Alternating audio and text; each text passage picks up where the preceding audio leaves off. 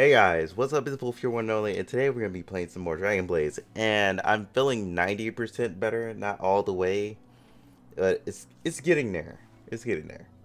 But we also have patch notes today, which we could look at, which probably include Metis and Hyper by now. Alright, so hold up, let me just get myself out of the way here. So we got the unified ranking system for like boss raid, arena, tag, ROB, all of them going to be united in one place, I guess. So this is where it's going to be, and this is the ranking right here. So I guess you just add up all your points together is what I'm guessing. That's going to be really weird, but neat at the same time. I am curious to how this is going to work out, though. I am kind of curious how the rewards are going to look, too. Alright, new brand of allies. So, Prom and Hyper are going to get their little relationship thing. Next, more improvements. Daily dungeon is going to get auto replay, so it's just going to automatically buy your additional entry, I believe, which is going to be quite nice just because you don't want to keep getting out of it just to replay it, I guess. Well, pretty much you'll get done with the free, then you would want to purchase it again, and this just saves time off that. And also ally lock function. I think, okay, that's something we already have. Alright, so Hyper and Metis. I don't want either of these guys anymore. Kind of changed my mind on that since I'm not really going for a physical team right now. But I'll get the physical team in like the future. But as of right now, I'm gonna try and avoid these two. I already have enough on my plate at the moment. Alright, Hyper uses bullets to hit all enemies. Alright, so his first active skill is called Solar Flame, and he deals 163% damage to all enemies using one bullet and inflicts a debuff that deals 360% damage every second for nearly 9 seconds. Not half bad. His second active skill is Carnage, and it deals 872 damage to all enemies with one bullet and increases physical damage received by 44% for 8.2 seconds. Alright, that's really good for a physical team. I can say that. Not half bad. So he's just pretty much like a AoE powerhouse from what I see.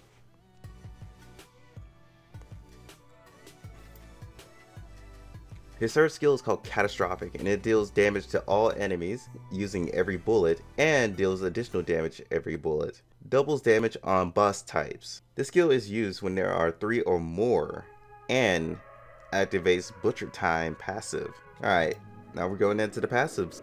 Alright, passive skill, Reload. Loads all your bullets and increases your crit damage for 800% for 5 seconds upon reloading. Alright, Butcher Time deals an additional ×2 damage when you attack an enemy with the last bullet. The attack becomes a crit hit. That's also not half bad. So he is dealing like a lot of damage, which is nice. Now the thing is, could you make it to the point where the last bullet would be there by the time this wears off? Maybe with a little bit of attack speed you could? Because if you can hit with that ×2 damage with this crit damage on, that could be some real good damage going on. Alright, his third passive is Searing Rage, which increases area damage by 77%. And Ruler of Battle is his ultimate passive, and increases boss damage by 58% when Catastrophic is used. This stacks 10 times and cannot be removed. Not bad. Overall, he's like a really good AoE character, and I would definitely recommend him. Alright, next is Metis, who I was thinking about getting, but I'm going to hold off on. Her normal attack gives a mark that amplifies the attack of summons. Her first active skill is Spirit's Grace, increases physical attack to all party members and additional boss damage. This lasts for nearly 10 seconds. Really good for the physical team. Her second active skill is Ancient Blessing, awakens the abilities of Trim.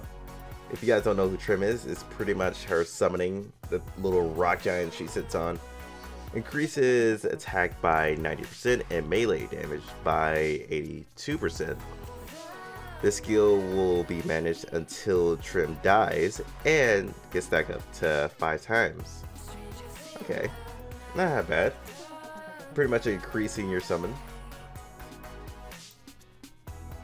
Yeah, I don't know, I might get her. But like I said, I have a lot on my plate right now. Do I really have the resources to be going for her? I'll decide afterwards. Alright, Guardian Trim. Summons Trim, your guardian and friend. Trim attacks all enemies upon a normal attack and increases physical damage received for nearly 7 seconds. Deals damage to all using Earth's Fury and stuns for 8.7 seconds, and inflicts debuff that deals constant damage over time for 8.7 seconds, which is not half bad because you're stunning them and they're receiving damage over time, which gives you enough time to like put in that extra damage. So I can say that's actually pretty good. Alright, so now we're getting into the passives. The first passive is called Natural Balance and increases your main stats of enchanters in your party by 55%. Alright.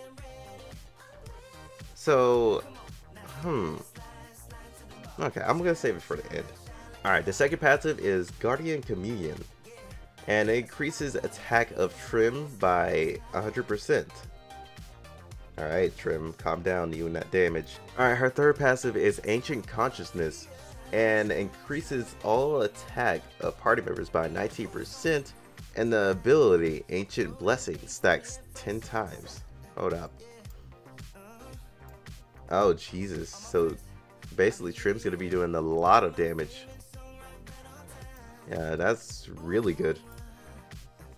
As for her ultimate passive, which is called Ancient Calling, which increases additional damage to bosses for all party members by 74% when Trim is summoned to the battlefield. Alright, pretty good, pretty good. So both of these characters are actually pretty nice. What was I about to say for this? Oh yeah, this could be really good for a Cancer team.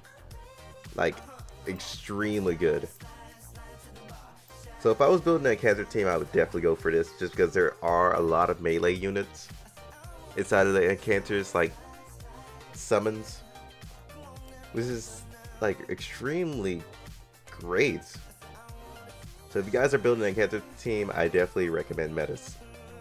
If you guys are building a physical team, definitely can recommend her.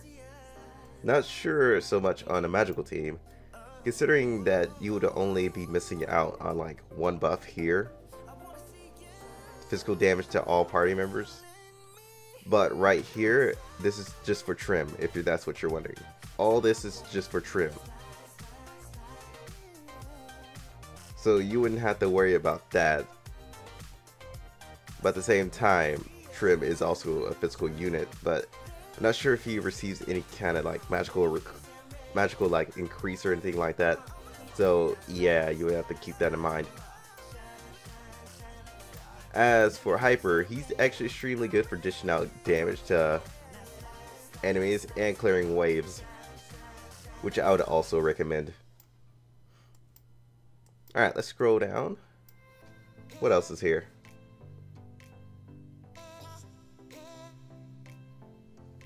So our little Thunder Fury gets an upgrade.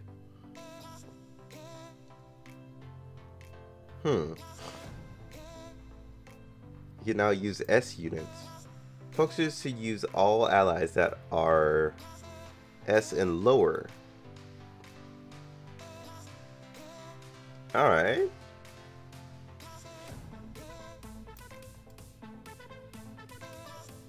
That's definitely going to be nice. I think I do have to replenish my pets. So, Novice Guild System. If a beginner guild does not have a guild master, the guild members receive various buffs and benefits. Wait, what? To be honest, I didn't think you couldn't have a guild master. That's odd. Users who have not joined the guild will receive a message, become a member of a beginner guild. Oh, okay.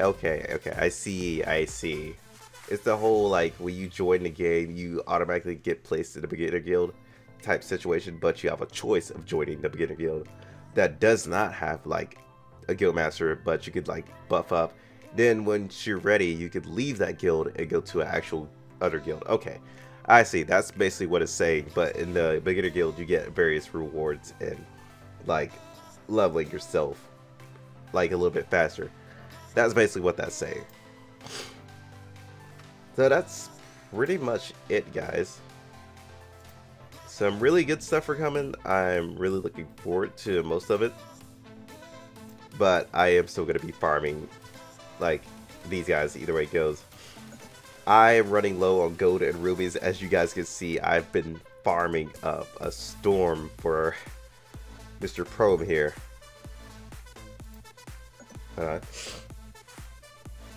Alright, so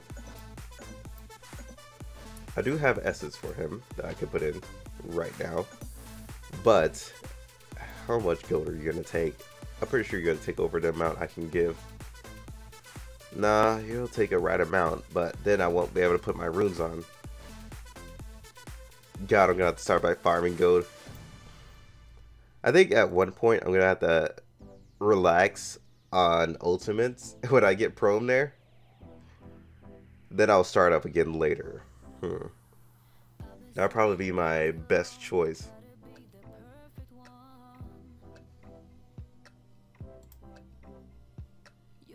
Alright, let's just go ahead and do this. I'll farm the rest down the road. Or I'll probably drop by the shop and grab some gold. Ah, man. And now I gotta do this later. Jesus Christ. Well, that's all for today, guys. I'm gonna leave you guys with that. Until then, I'll see you guys on the next video. Peace out. I'm gonna try and get better by tomorrow. Now I gotta go record a Dishonor video. Great.